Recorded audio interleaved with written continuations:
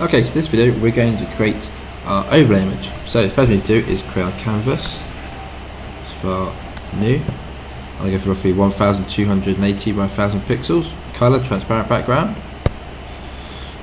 Perfect. And the first thing to do is just fill the background black. So we go edit, fill, foreground color, black. I call it background. Then add another layer down here. I call this my feathers layer. I'm going to do feathers.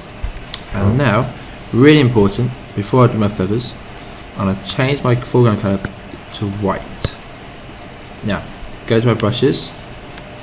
Now this time I'm going down here and I go to Forks Finish Brushes. Yep.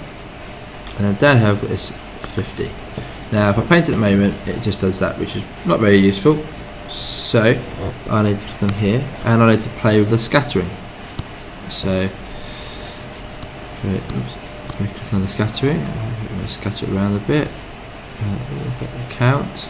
Click on the shape dynamics. I'd like to angle it so they all change to angles. And diameter, the size, with the size shifter, and now there we go. So paints different files like that. That's the bigger ones, so let's go to some bigger sizes. There we go. Excellent. So I've got all my feathers, all white feathers. Now an extra layer here, I'll call this colours. And I change my brush type, I'll just reset them back to the beginning. And then I use this big soft one here. I'll get nice and big, a bit bigger than that. That'll do. I'm going to choose some colours. I'll go for the bright colours, so let's go for nice bright red over here. Notice I'll do this on the colours layer, not on top of the feathers. It's crucial to make different layers.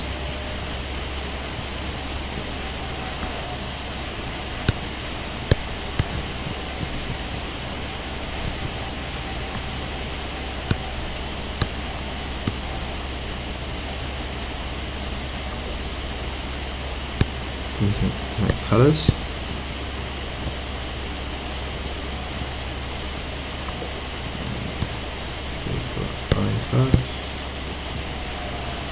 Beautiful. Now, can't see my picture very well. So the last thing to do on the colours layer highlighted, let's go over here to normal, click on it, and then go down to overlay. Click on this, and this happens. Now you can see the colours have overlaid onto the white feathers.